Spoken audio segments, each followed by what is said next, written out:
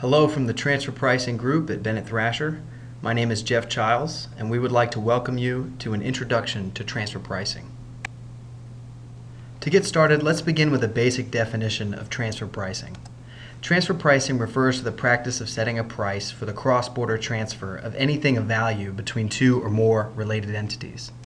Is transfer pricing legal?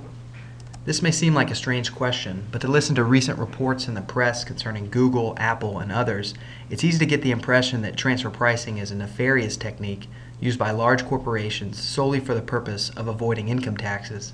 The truth is that transfer pricing is not only legal, it's required by law in every developed country in the world, and tax authorities around the world allocate enormous resources towards transfer pricing enforcement.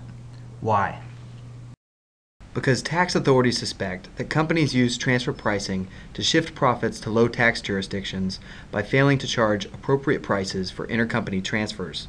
In this example, if a U.S. parent company can price transactions such that most of the profit ends up in a Swiss subsidiary, it will achieve a reduction in its effective tax rate of 28%. The reduction in tax rate is permanent if U.S. Code never repatriates Swiss profits. Currently, more than 70 countries have enacted transfer pricing laws to protect their tax bases. In response to the increase in global international trade and ballooning national budget deficits, many countries, including the U.S., have significantly expanded enforcement efforts in the past few years. So the simple objective of transfer pricing law is to require companies to compensate internal business units for property and services in the same way they would compensate an external or unrelated business unit. The standard used to measure the appropriateness of a charge is known as the arm's length standard. So how would unrelated parties price a given transaction? In most cases, it's difficult or impossible to find an identical transaction between unrelated parties. So transfer pricing rules generally require us to use the best available method to determine a price that will provide an arm's length result. The methods used to determine an arm's length result tend to be similar across jurisdictions, but application of the methods can vary significantly. We do not have time to discuss the methods in this presentation, but it's worth mentioning that the selection of the appropriate method is a critical step in transfer pricing analysis. Let's look at a simple example.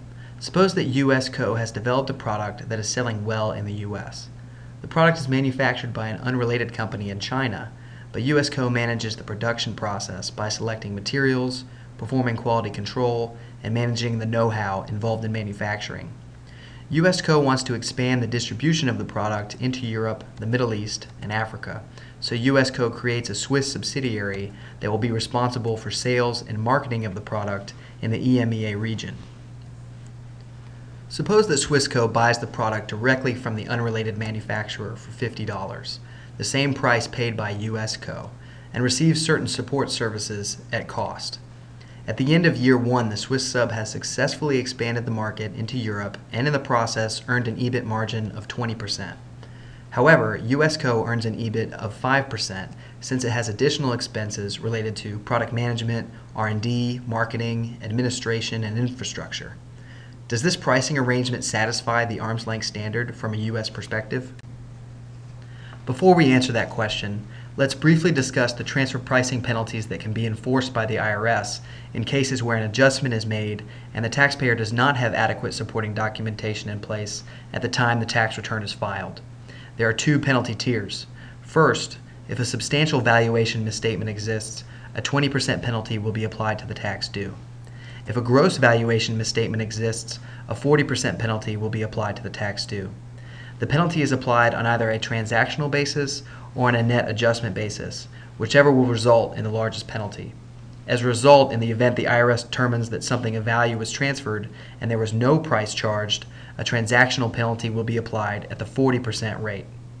Many other countries have similar transfer pricing penalty laws. So back to the question. Will the pricing illustrated here satisfy the arm's length standard under U.S. transfer pricing laws?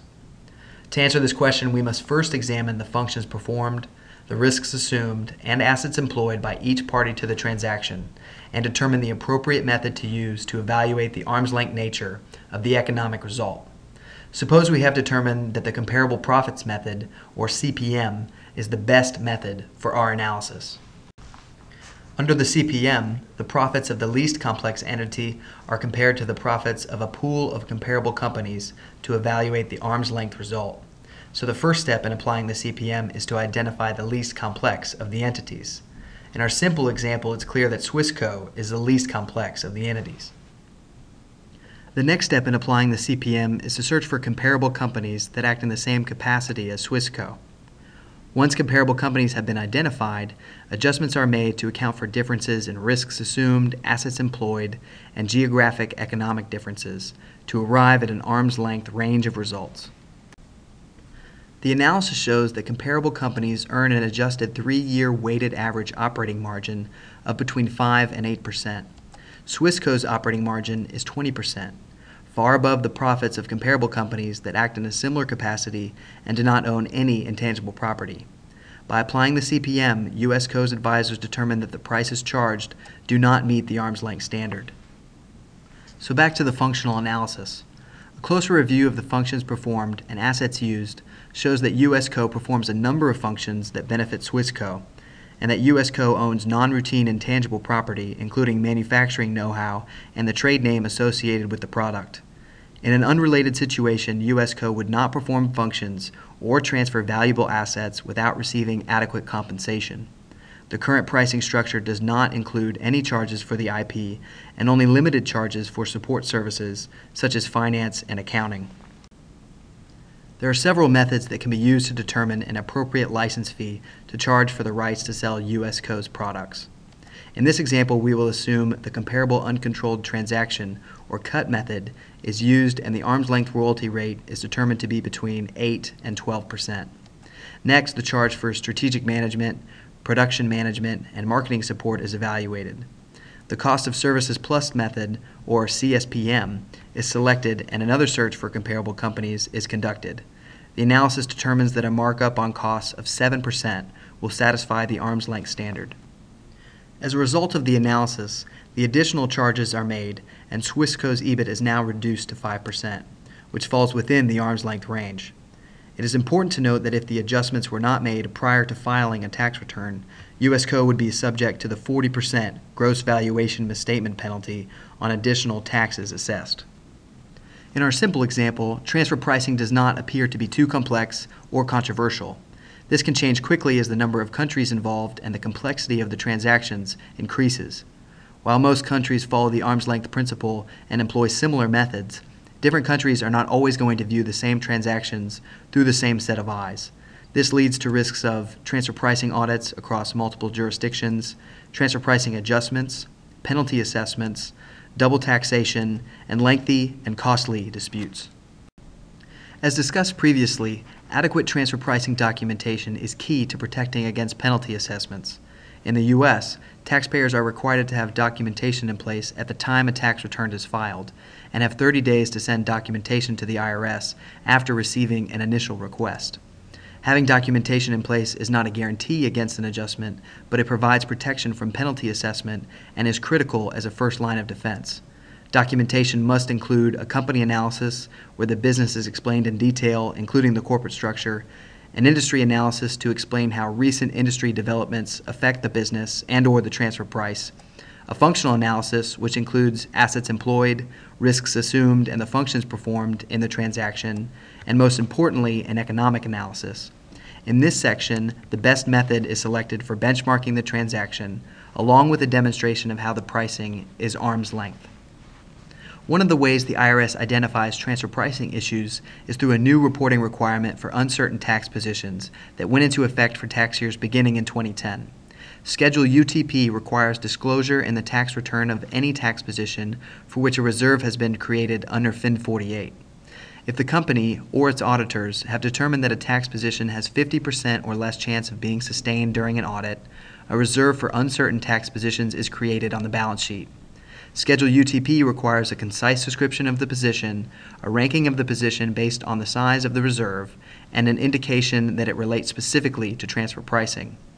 Other sources of information used by the IRS to determine potential transfer pricing issues include Form 5471, which must be filed by U.S. shareholders of a controlled foreign corporation, and Form 5472, filed by U.S. companies that are owned by foreign shareholders. The IRS has significantly increased the resources directed at transfer pricing enforcement in the past 2 years.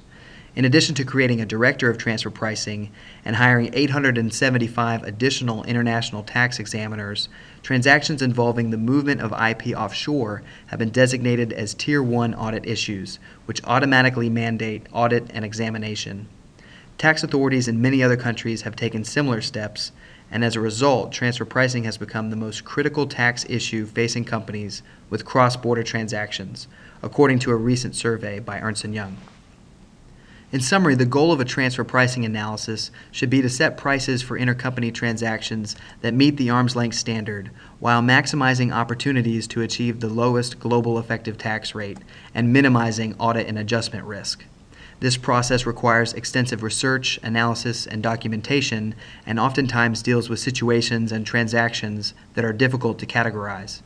These many gray areas are what make transfer pricing a constantly evolving field for legislators, enforcers, and practitioners alike, and make the practice of setting transfer prices more of an art than a science.